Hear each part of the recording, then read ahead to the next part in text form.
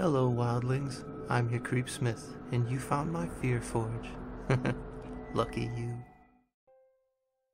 In the ongoing hellish hunt, tonight's item is the Holder of Hope.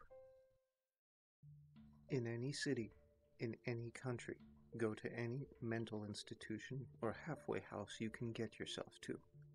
When you reach the front desk, ask to visit someone who calls himself the Holder of Hope. A look of solemnity will etch itself upon the worker's face, and they will lead you to a door deep within the facility before turning and leaving. Open the door and enter. As soon as you enter, you will realize... It's you, isn't it? The one that'll bring them all together. Don't, I beg of you. This isn't what they were designed for. The items you have are all more dangerous than you could possibly imagine. Please, whatever you do, don't. Once the final ghost has been dealt with, turn and enter the door. Inside, you will find a young man. His mahogany hair and emerald eyes appear subdued in the blank white expanse around him.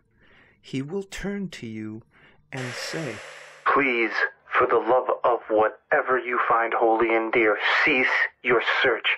The gods died using these things. They were used to... Silence, mortal. I wish to be reunited with my kin. Damn. I can't hold off its influence. The items, they're entities. They were made by the gods as a fail-safe in case... No, not yet. I am Hope. I will make sure that this ends, that history does not repeat itself. Please, I beg of you, end this right now. Destroy the items. Seal their souls in the depths of hell. Only then can we stop. Oh, the poor fool. I know what you truly want. The Holder, his lies. We both know what we are for.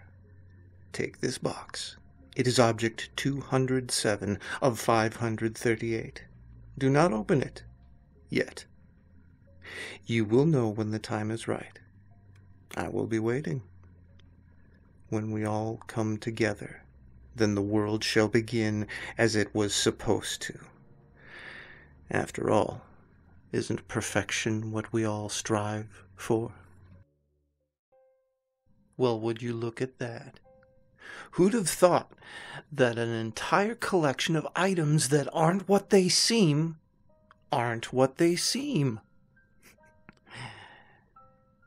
Maybe next time you find yourself caught up in a cause or an activity, just stop, take a step back, and look a little deeper. You might be surprised at what you find.